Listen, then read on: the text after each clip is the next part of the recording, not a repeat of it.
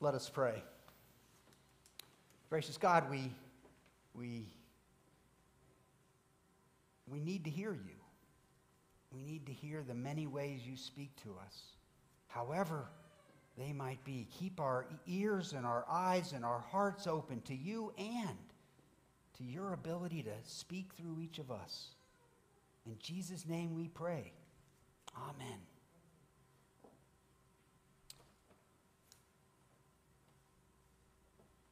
Who's the hero of the story?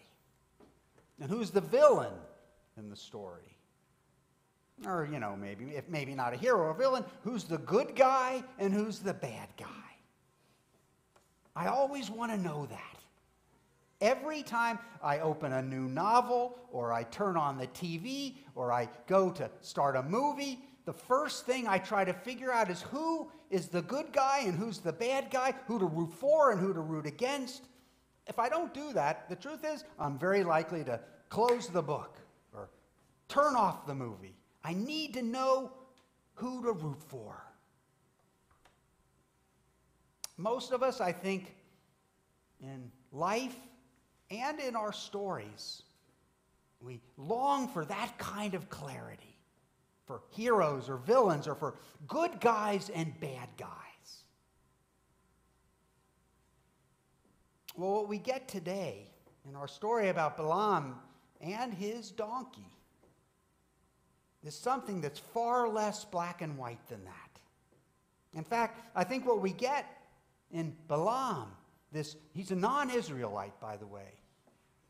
He's sort of a prophet. And what we get in him in this story is someone who's perhaps sort of, does something good. He's sort of a good guy. He's sort of a prophet.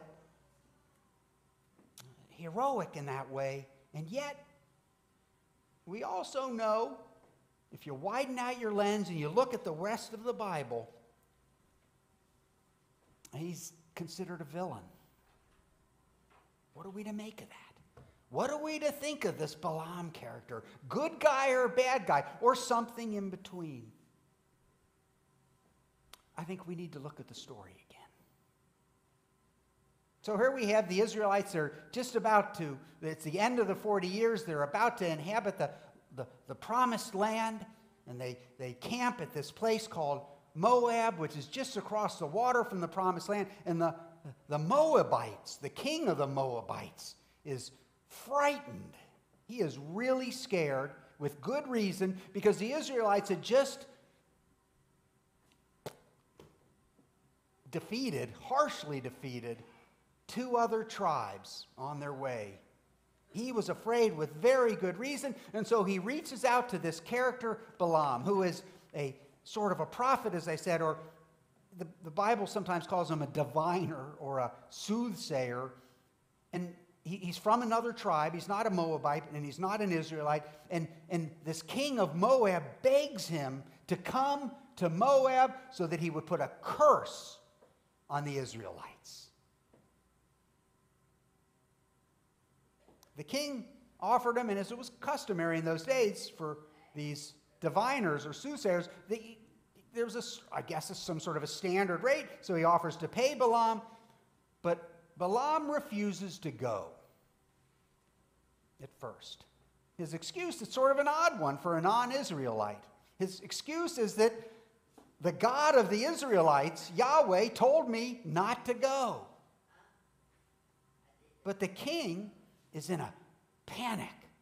He's not going to take no for an answer. And so he sends his men back, even more important men, and they offer him even more money. Basically offering whatever he needs and wants. And this time, Balaam says yes. His reason for changing his mind? God apparently was now telling him that it was okay to go, as long as there was a condition on that, as long as he doesn't curse, and as long as he curse Israel, and as long as he does what God tells him to do and say what God tells him to say. I can't help but wonder, with that back and forth, if Balaam was using God in some way is sort of a negotiating ploy with the king of Moab to get more money out of him. I don't know. Feels that way. Regardless, there's something else that is, I think, confusing here. Why does God keep changing his mind? First, God said, you can't go. Then he says, go. But just as Balaam and his donkey, this donkey who's pulling the cart, I guess, as they're on their way, God gets angry because Balaam went. And so God has this angel block the road that first the donkey can see, so that Balaam would not be able to get by. Don't go. Do go. Don't go. Which is it? And that brings us to the part of the story that Sunday school kids know a lot better than most of us know, including me. This is an obscure story, about Balaam. But it's important. The part of the story is the fun part of the story because the donkey talks. What does the donkey say? Well, the donkey basically says what I would think any self-respecting donkey would do if they had a master who was beating them and threatening to kill them. He complains about his master. And so I'd have to say, if we're keeping score, so far I'd say that Balaam is not looking that heroic. He's sounding sort of greedy, maybe greedy, and definitely abusive. In fact, maybe we could argue that the hero of the story so far is the donkey. Because the donkey is the one who protects Balaam from this angel of the Lord, who, I don't know if you notice it, but he's got a sword there, and he basically threatens and said he would have killed Balaam had he kept going. The donkey saves him. And so what we've got here is don't go, go, don't go. What in the world is God up to here? Well, to me, this feels like God was sending a warning in Balaam's direction.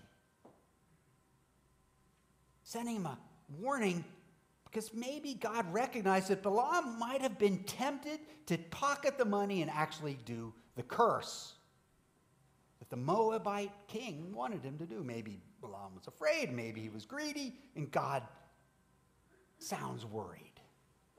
And so what better way to make an impression on Balaam than to have a donkey speak? That'll get your attention. And to have then open Balaam's eyes so he can actually see the angel of the Lord standing there with a sword. That'll tell you that God is serious. Basically, what God is saying is, to me, what God is saying is that Balaam, you can go now. Gives him authorization again to go meet that king of Moab. But this time, I got to tell you, I'm warning you, don't forget that you promised to only say what I tell you to say.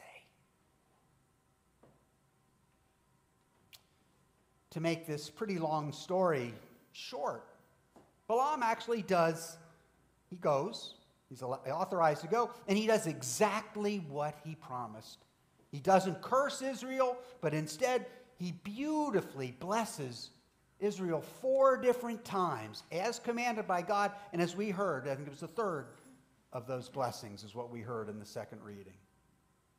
And of course, the Moabite king is furious and refuses to pay Balaam, but Balaam sticks to his promise.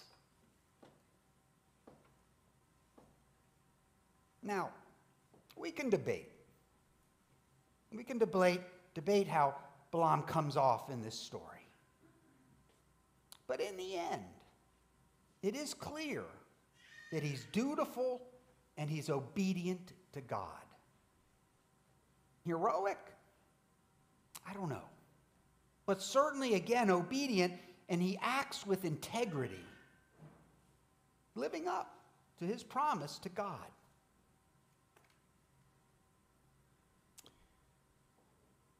I think it's fair to say that Balaam comes off pretty well by the time this story is over, this particular reading.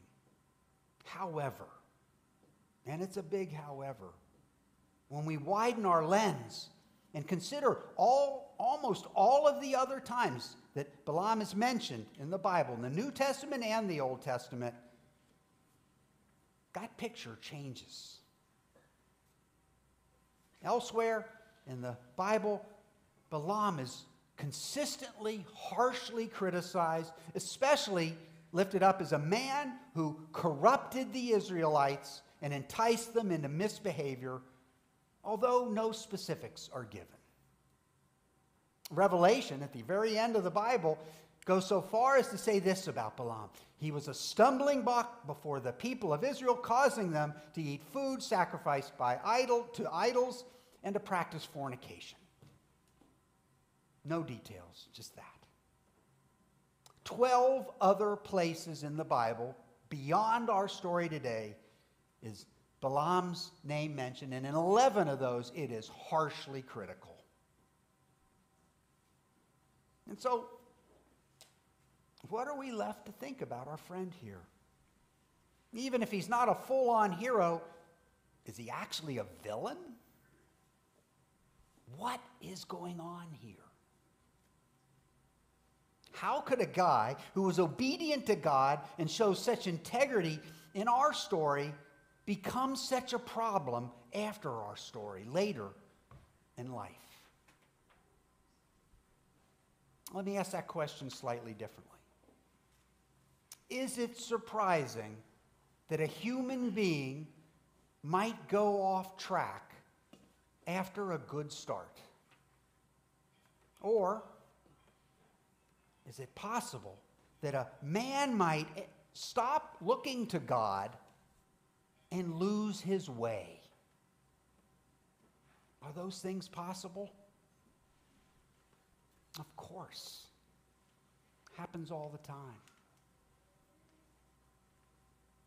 The Bible doesn't give details. It seems clear that Balaam lost his way after our story later in his life. The Bible is clear about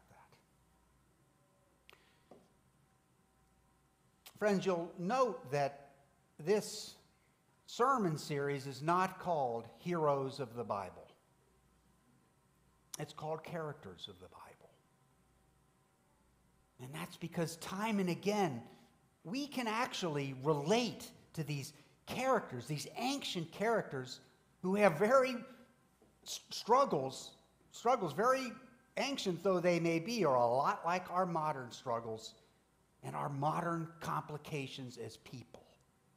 Time and again in the Bible, we get this realistic view of human beings who are complicated and have a lot of contradictions, we do. Capable of beautiful things and not beautiful things. Capable of doing good things and capable of doing bad things. And because of that, the Bible tells us time and again, it tells us, and I think this story today is telling us, that we need God to keep us on track moving toward the good. And in that way, God helps us to be our better selves. And so in this complicated picture of humanity, complicated picture of each and every one of us, there is amazingly good news. Because we worship a God who, as the ultimate story of the Bible reminds us, the ultimate story of the life, death, and resurrection of Jesus Christ reminds us that God is always ready to forgive us when we do go in wrong directions. And also, and we need to not forget this as well, also amazingly good news that for us to remember, because we easily forget this, that God also wants to work with us as people who have wonderful potential to do good. Each of us. That's in us as well. Friends, we worship a God who is always reaching for us. And maybe does so in some ways that are a little bit surprising, like through the talking donkey. Reaching for us to help keep us on track and to help us be our better selves. And because of that, let us try to keep our eyes and our ears and our hearts open for the Lord in our lives. Amen.